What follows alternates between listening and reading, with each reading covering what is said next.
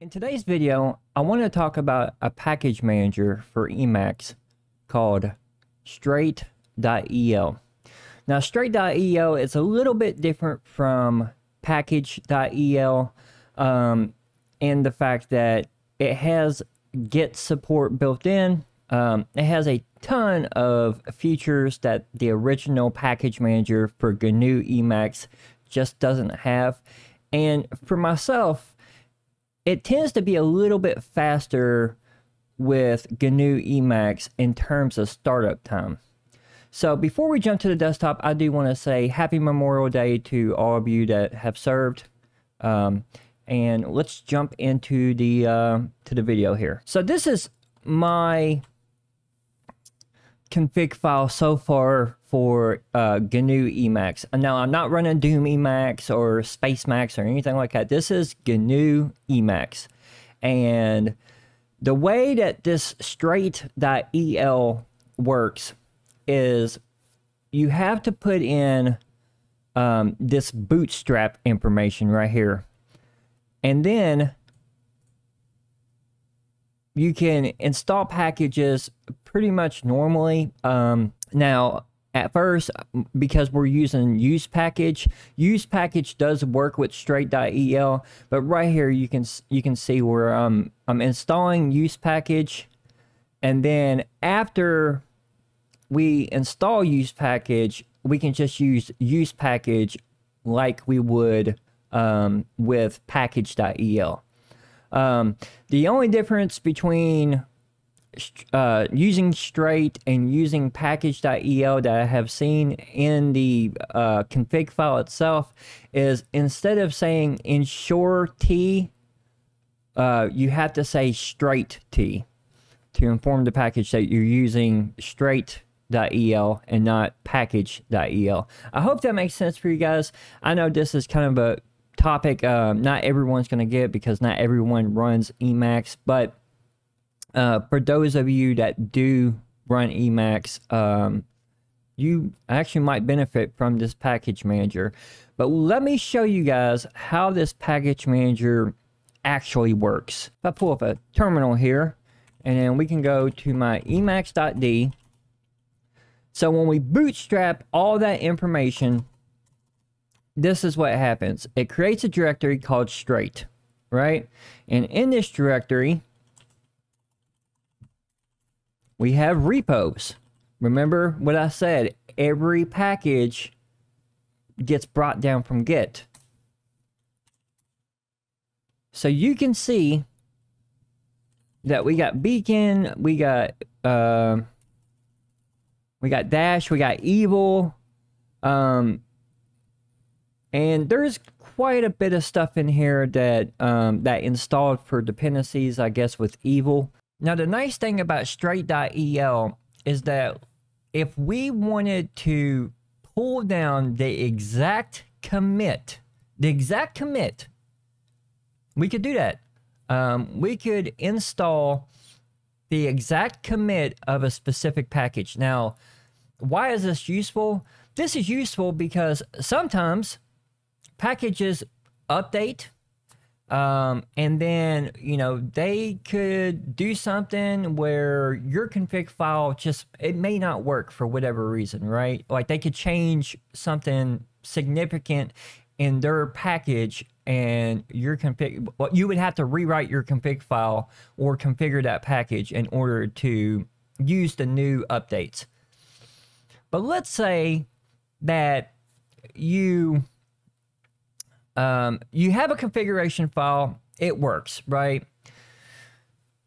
And let's say you have another computer, or you go to someone's house, or you're giving your config file to a friend. Well, your friend downloads your config file, he expects to install it, run it, and everything should work. Well, let's say that in between those times, one of these packages decides, hey, we're going to do a major update, and the old configuration doesn't work. Well, now your friend is probably a little pissed off at you because you gave them a configuration file that just simply doesn't work. So the nice thing about Straight.el is that if you know the exact commit then you can pull it in any package like that. Also, every package, like I said, is brought from Git. So if we go to Beacon here, you can see that it says we're going to have a Git file in here, right?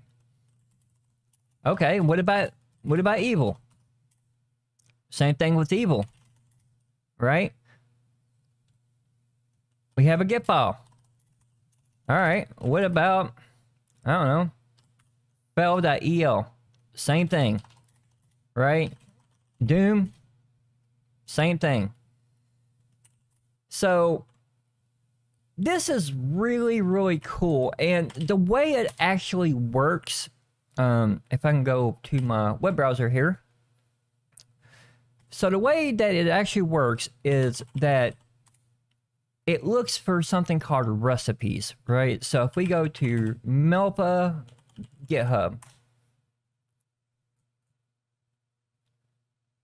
Now, you look at the MELPA GitHub. This is the user repositories of, yeah, I believe this is the user repository of packages, and ELPA is the default Emacs repositories. But the way that Straight works is you have something called recipes, right? So if you look at the MELPA, they have recipes. Click a recipe. Okay, and you can see every single package in this recipe. So if we, I don't know, let's look at Beacon. Here's Beacon. Click on Beacon. And you can see this recipe, all it's doing is it's fetching from GitHub. And it's showing the package, it's showing the repository right there. This is the repository for Beacon. So we could actually go to this, github.com, and then pretty sure, there it is. There's Beacon. So that's pretty cool. And every single package that Straight.el uses comes from these recipes. What that also means is that, let's say that you are a package developer, right? You want to develop your own package for Emacs, and for whatever reason, you haven't put it on MELPA or any of that third-party type of stuff. Okay, this is your package, and you really don't want to share it with everybody, or whatever, right? You could still install that package using Straight.el. So that's another big benefit of using this package manager. Now, what I will say about this package manager is sometimes it's a little, I don't know, it's not glitchy, but the bootstrap process, I tried bootstrapping on physical hardware, and it worked as advertised. However, I did a live stream a couple days ago, and I was getting bootstrap like errors and stuff. So I'm not sure what was going on there, but it did work. So we can look at all the icons too. So all the icons, I don't know, I'll be rich. You can see right here, another GitHub, right? So I'll show you guys the Straight.el GitHub real fast. So the way you install this package manager, like I said, all you do is you would copy this bootstrap information, put it in. You can eval buffer, or you can just reload Emacs. I personally would just reload Emacs, and then it should bootstrap Straight.el, and then you can start actually using the package manager. Another cool thing about this package manager is it has MELPA built in. That's right. So let's take a look at my Emacs real fast. Most of the time in your Emacs config, you will have something, you will have a config or some definitions for MELPA, right? With package.el, you have to define those to tell package.el to also use MELPA. With Straight.el, you don't have to. MELPA is built in. So that's another thing that's pretty neat too. There's no MELPA information here. And like I did say earlier, you can still use the use package. So you can see in my config, I'm using use package for Doom mode line, for Evil collection, which key.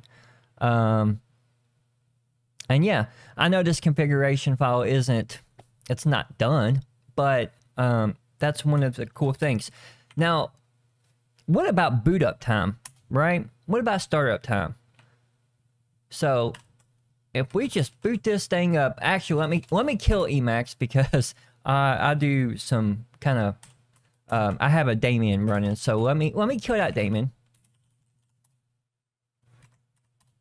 Okay, no process is going. Fire up Emacs here. Watch how fast Emacs fires up, and you will see at the bottom. Normally, you see it trying to connect to MELPA to see if those packages are updated, or to see if there's any updates for those packages. Boom.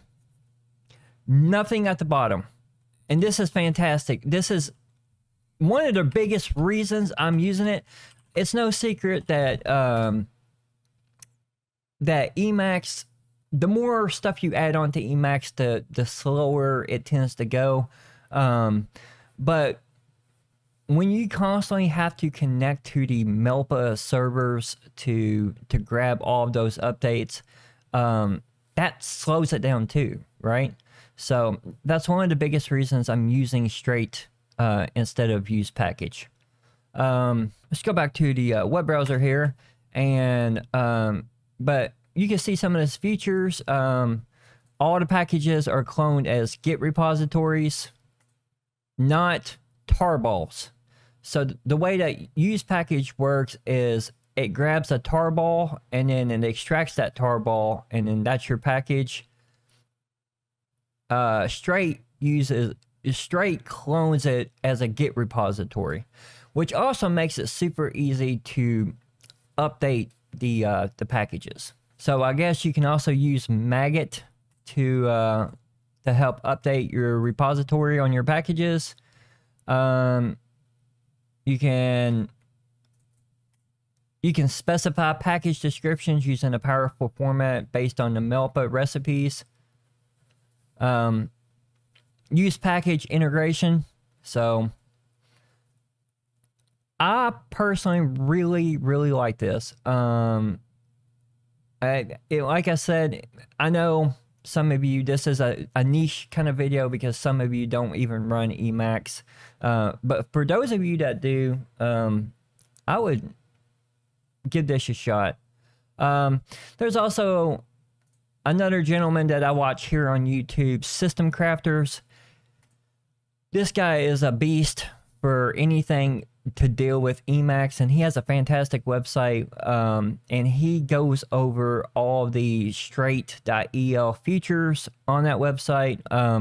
So if you are going to be using the Straight.el, I would also hop on over to the System Crafters website and give his guide here a little walkthrough. He talks about how to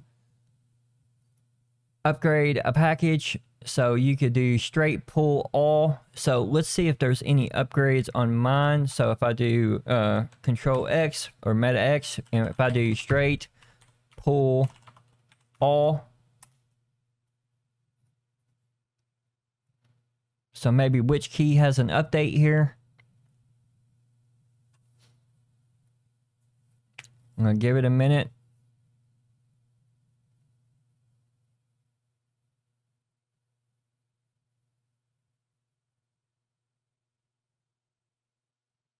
and it's done. I just upgraded every single package that I had. Now, like I said earlier, if we had more packages, obviously that would take quite a little bit longer. But yeah, we just don't have that much stuff going on. Also, on the System Crafters website, you can remove packages as well. So, and you can lock package versions. Like I said, this is dealing with the exact commit. That's what I was talking about earlier. So yeah, give this a shot. Definitely read through the System Crafter stuff, and also think about using Straight if you are using Emacs, because it has significantly sped up the package management system. So anything to make Emacs just a little bit faster is probably a pretty good application. So that's it for today's video. I do want to thank every single one of you guys for watching, and like, comment, subscribe, do all that good stuff. If you guys are already using Straight.el, let me know in the comments, and yeah, until next time, you guys take care, be safe, and peace. Bye, guys.